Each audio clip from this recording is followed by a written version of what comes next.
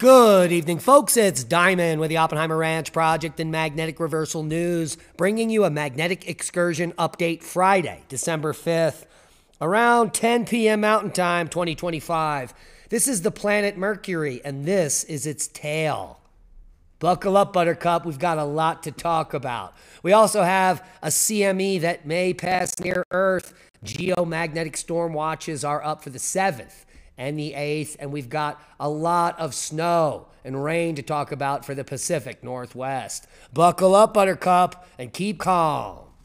It's boom time. Did you know the current snow cover is the most in 20 years?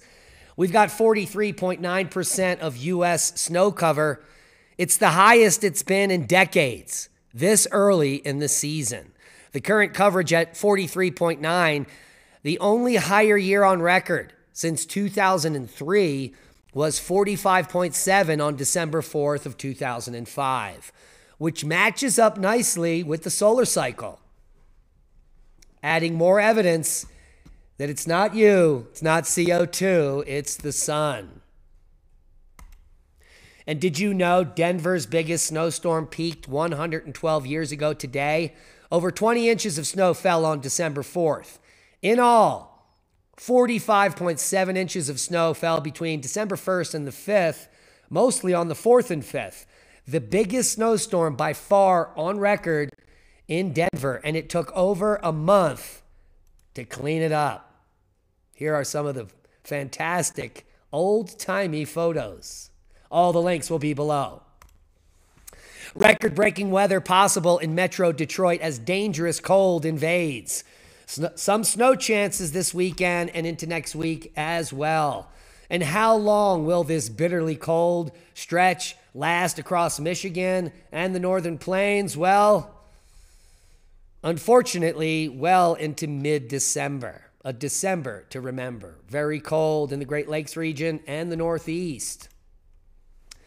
And we've got coastal flooding advisories issued for Saturday morning in the Pacific Northwest. Forecasters with the Seattle office of the National Weather Service issued a coastal flood advisory for Saturday, December 6th for the hours between 4 a.m. and 10 a.m., and that will be your morning commute. Minor coastal flooding expected, inundation around 2 feet. San Juan County, lowlands of western Whatcom County, and lowlands of western Skagit and northwestern Snohomish counties as well.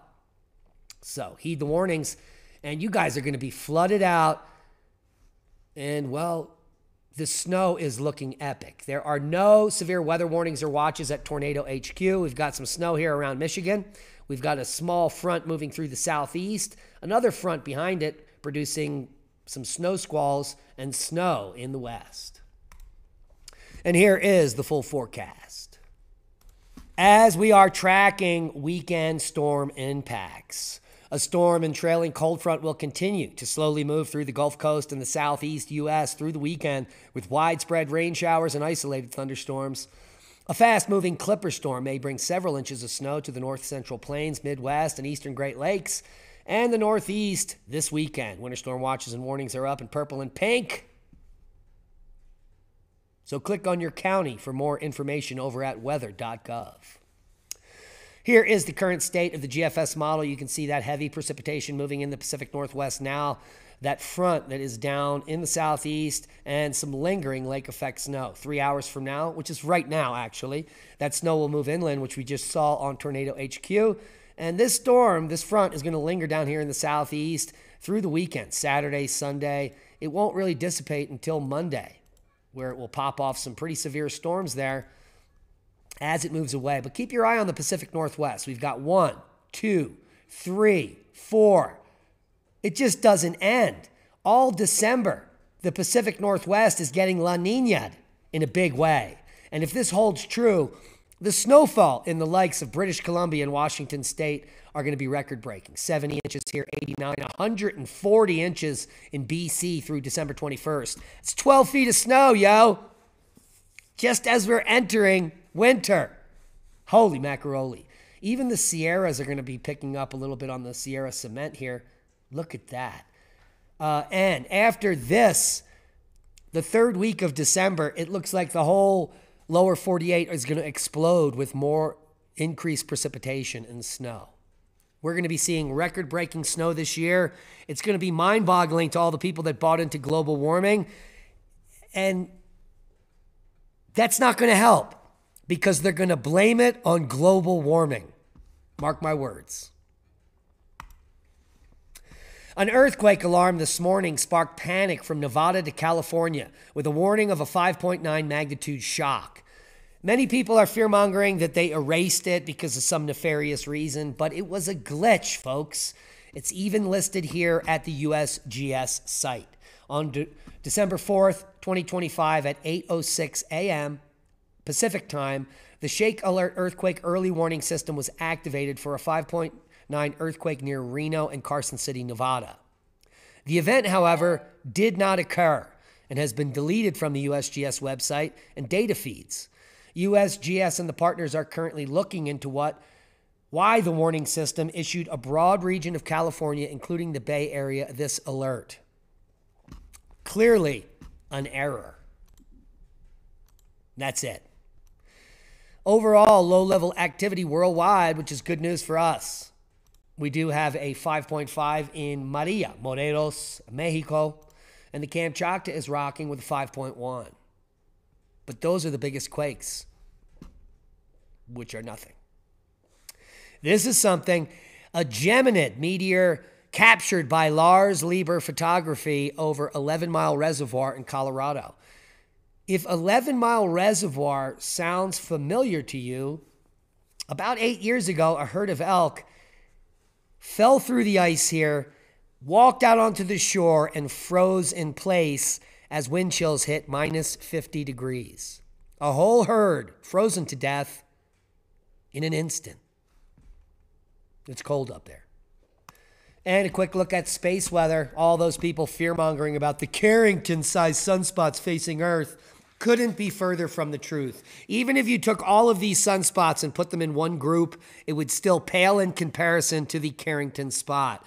People are just not that smart, and they're looking for clicks. So you guys are in the right place because we're giving you the brass tacks. These are not Carrington-sized spots. They never were, and they never will be. In fact, there is absolutely no flaring above the sea range for the last 48 hours. KP index at 3, and we're waiting for a potential CME that shot off the sun yesterday to arrive on the 7th and the 8th. Nothing spectacular, nothing happening on telemetry. Good news there. We could hit G1 geomagnetic storm, but nothing significant. And a new Hubble Space Telescope image of 3I Atlas has emerged, and it's fantastic. This is not from 3I Atlas. Oh, this is. But what you can see is the sun pointing tail, which is called the anti-tail. You can see another plasma tail here, and you can see a rotating Birkeland current coming off the back of this baby that is potentially tens of thousands of miles long. And the glowing plasma of the electric comet, not a spaceship. Now look at this faux pas. This is a breaking news story, and according to the Journals of India, nearly 250,000 statuettes were uncovered near a 3,000-year-old sarcophagus. Is this the tomb of a forgotten pharaoh? Well, apparently AI, or someone really dumb, wrote this article. It says it's by Nicholas. But is Nicholas even a person? Claims he's a journalist dedicated to science and technology. The reality is, Egyptologists found 225 exceptional figurines in this tomb. Not 250,000. That number doesn't show up in any of the articles or the scientific literature anywhere. So you can see what's happening. Journalists are lying to be relevant and giving you false information. We're giving you the real deal. They did find 225 exceptional figurines in this tomb, but not 250,000. Let's talk about the sodium tail of Mercury, shall we? There it is. The biggest comet in the solar system is actually a planet. It's Mercury. On December 3rd, Steve Bellavia photographed Mercury's magnificent tail from Surrey, Virginia. Are you picking up what we're putting down? Comets and asteroids are just pieces of terrestrial planets like Mercury, Venus, Mars, and Earth that were broken up in a catastrophe, retain their charge, and react